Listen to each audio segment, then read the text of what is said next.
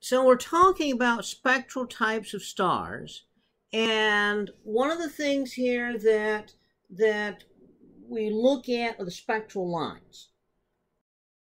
Well, Walter Adams, American astronomer, discovered something really interesting about these spectral lines, and that is that you could have two stars that are the same spectral type. So that means they're the same temperature, but one of them might have very thin spectral lines, one might have fat spectral lines. Now, he wasn't exactly sure at the time why that was the case, but now we know that what's happening is as the atoms, that you have stars, and the size of the star basically has little to do with the mass of the star. You can have a really huge star and a really small star that have the same mass. The small star is more compact. So the molecule atoms bump into each other in here more than they do in the bigger star. When the atoms bump into each other, then the spectral lines actually get a little bit fatter. And so what happens is you get fat spectral lines in the small stars. So that means the fat spectral lines correspond to a small star, whereas the big thin spectral lines correspond to a big star. Now, why is this important?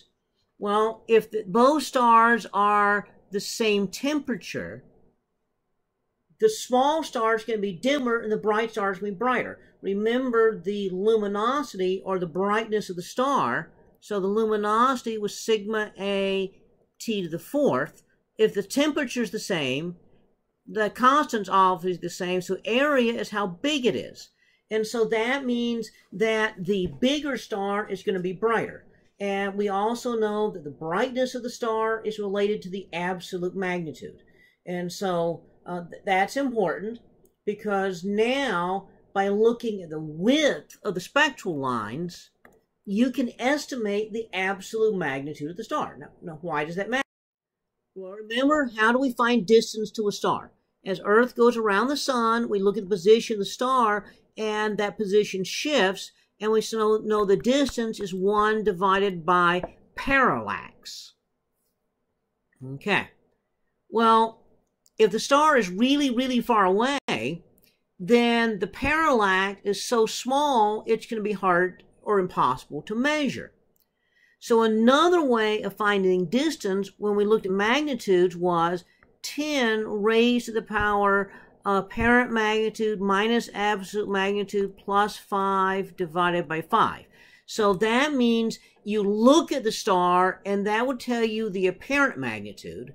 And then what would happen is if you measure the width of the spectral lines, you could get an estimate of the absolute magnitude. Plug those numbers into this formula, and now you've got a measure of the distance to the star.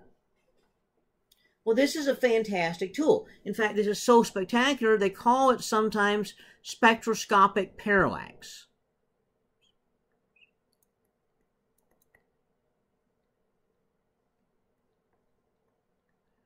I don't really think that's a great name because it is spectro, and I guess scopic. It's definitely not parallax, but I didn't name it. Okay, so spectroscopic parallax is what we sometimes call this. Well, interesting story. Walter Baade comes along. Now, Baade is an interesting person. I think he's an interesting person to talk about because Walter Baade was measuring stars in the Andromeda Galaxy. And let me give you a little story about Baade. Baade was a German citizen. He was born and he had a rough birth. Ended up having his leg dislocated. One leg ended up being shorter than the other. And so World War I comes along and he's exempt from military service because his legs are different lengths. And so he always walked with a cane his entire life. And so while everybody else was off at war, he was studying astronomy. And so after the war, he goes on an expedition with a fellow named Schmidt and convinces Schmidt to study about using a corrector plate on a a telescope with a spherical mirror. That gave rise to Schmidt-Cassegrain and Schmidt-Newtonian telescopes. And then Baade, while working in Germany, discovered one of the first asteroids that crosses Earth's orbit. He got a scholarship to go to America and worked at Mount Wilson Observatory, where together with Fritz Zwicky, he looks at these stars that suddenly appeared in the sky, nova we call them, and discovered that some of them are too bright and there were actually stars that were exploding. So he discovered supernovae and explained the physics of that. Then he went back to Germany. Now, this was in the 1930s. And when he went back to Germany, things had changed. Adolf Hitler had been elected a chancellor, and Baade insisted he could not remain in Germany with Adolf Hitler being chancellor. So he came back to the United States. The German persecutions of the Jews started going, and so he sent money back to Germany to some of his Jewish colleagues so they could bribe the border guards to get out of Germany. Now, the problem was in the 1930s, immigration laws were such that these scientists that got out of Germany didn't really have anywhere to go unless someone had a job available for them. So he volunteered to have his salary cut substantially, like almost in half, so that they would have money available to hire some of these German scientists to help them escape, the Jewish scientists to help them escape from Adolf Hitler and the Nazis. And so this is the kind of guy that he was. He actually applied for United States citizenship, but the problem is that the government lost the application, so they were no better at handling paperwork then than they are today.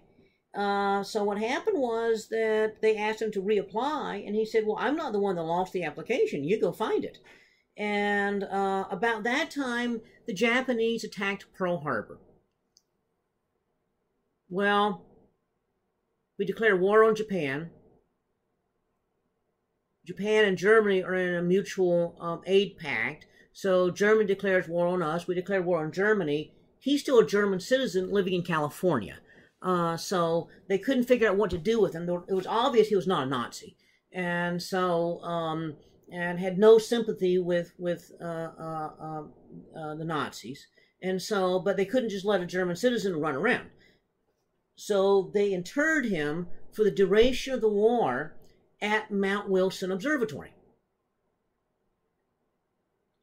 Well, that overlooks Los Angeles. Interesting thing is that 1941, Japanese bombed Pearl Harbor. Well, January of 1942, the Rose Bowl normally played in Pasadena, California, but because all our battleships were sunk in Pearl Harbor, they were afraid the Japanese might attack the West Coast. So the entire West Coast was in blackout conditions, actually for most of the war.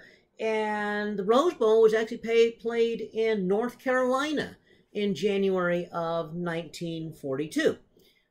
So he's at the observatory. Most of the other scientists are called up to war duty. And so he has the observatory to himself, and Los Angeles is under total blackout conditions.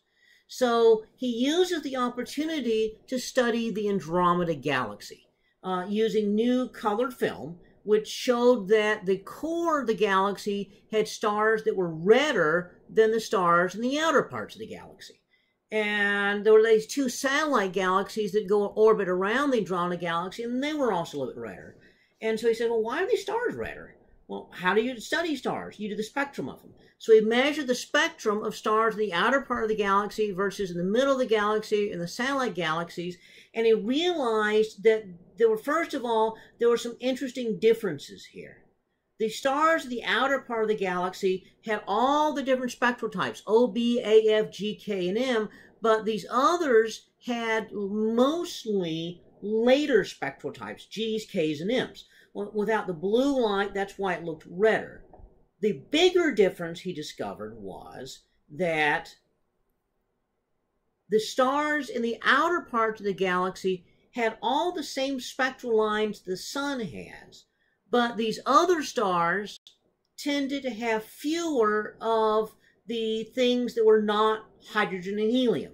Now, if you remember, things that are not hydrogen and helium we call metal.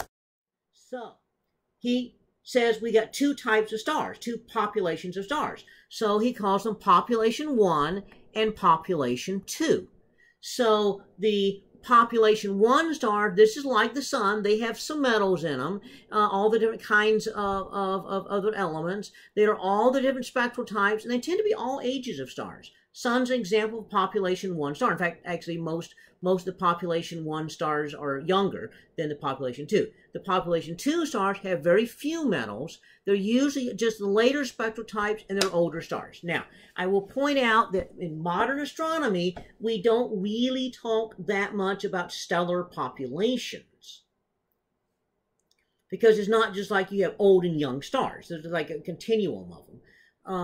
But for this class, I think it's kind of a useful as a pedagogical tool to talk about populations of stars, because we find that this helps us understand when you're first learning astronomy kind of how stars are arranged in the galaxy. So the sun is a population 1 star. All the stars in our neighborhood, almost all the stars in our neighborhood are population 1 stars. There's a couple of population 2 stars, and they're not moving the same as the rest of them.